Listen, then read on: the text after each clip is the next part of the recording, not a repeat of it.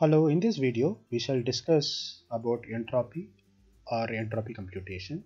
We shall also discuss how this entropy concept is employed in image processing.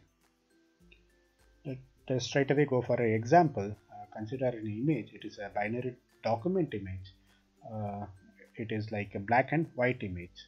That is, the foreground is black whereas the background is white.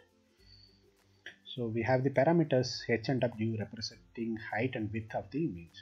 Algorithmically computing the entropy takes order of h into w, that is scanning the image once for all. Taking the image, and it is the corresponding matrix of this image where each cell represents the pixel. So we have two levels, 0 or 1. Whereas 0 represents the background, whereas the 1 represents the foreground. So we can witness the character A in this matrix. Let us see the computation of the entropy. Entropy is defined as energy composition. So we have two levels, 0 and 1. So check for the transitions 0 to 1 and 1 to 0. So that determines the entropy.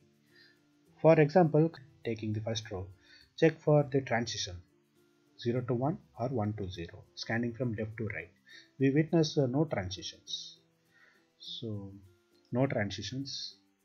Therefore, the sum of the transitions will determine the entropy concept. Let us consider the same example. We can try to do the entropy computation for all the rows. The first row, the entropy will be 0 because there are no transitions. For second row, again there are no transitions or witnessed, so entropy value remains 0. For the third row, we see there are two transitions, that is scanning from left to right, 0 to 1 and 1 to 0. We witness two transitions, and do it for rest of the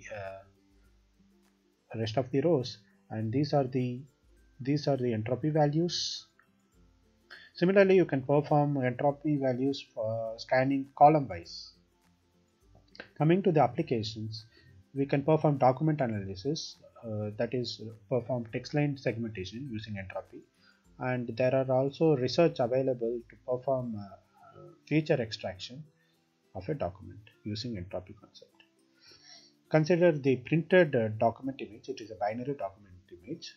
Here the blue patches represents the segmented line. That means the entropy of these rows, these blue patches rows, will remain 0.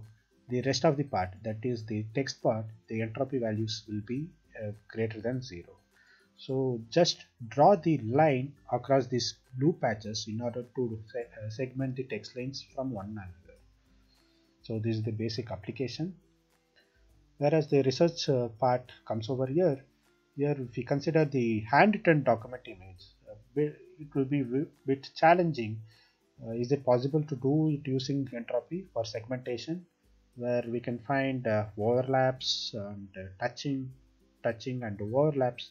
So entropy will not be 0 in the non-text part to segment the text lines, but you can perform piecewise segmentation or piecewise entropy to perform piecewise segmentation. However, it is a research aspect. Link of the sample program is provided in the description, and this is about the presentation. Thank you. If you have any queries, contact us.